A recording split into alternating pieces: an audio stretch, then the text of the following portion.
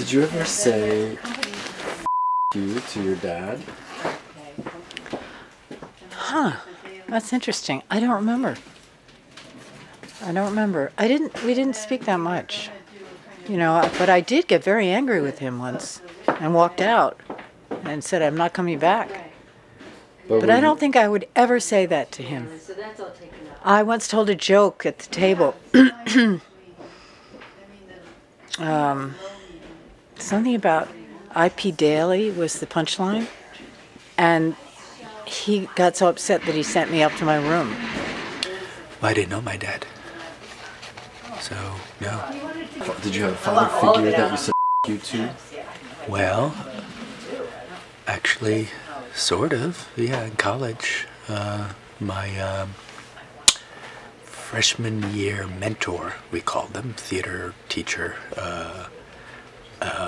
I said exactly those words with the addition of man. You, man.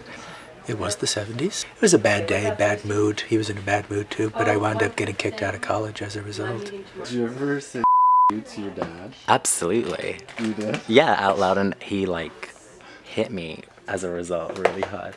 Or yeah, I've said like locked myself in the bathroom because I've like been like you to my dad, and then he's like gone crazy and like gone for me.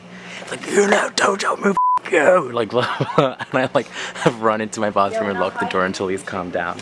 But did you ever say you to your dad? I've never said that to my dad. My dad and I get along really well. We always have.